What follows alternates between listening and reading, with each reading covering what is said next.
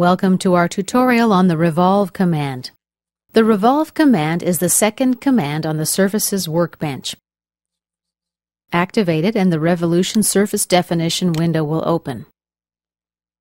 Our first requirement is to select a profile.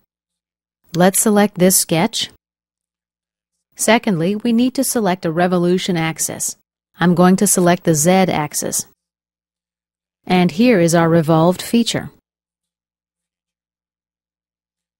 To set an angle, we can grab and drag these handles.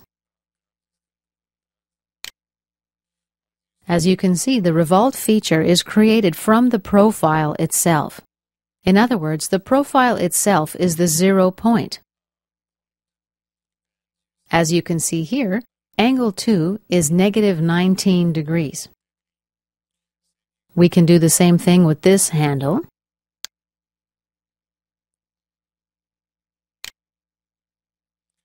Or we can insert a value simply by typing it in the value field. Tab. We also have a few options here. If I right-click, I can lock this field, for example, and now we can't edit the angles or drag the handles. Let's right-click again and select Unlock.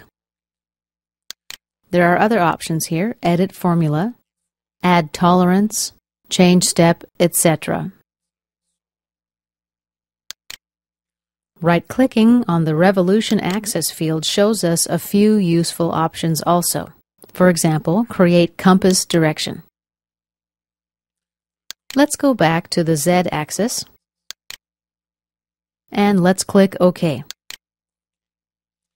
Now if I swap visible space, we see that CATIA has created two axes.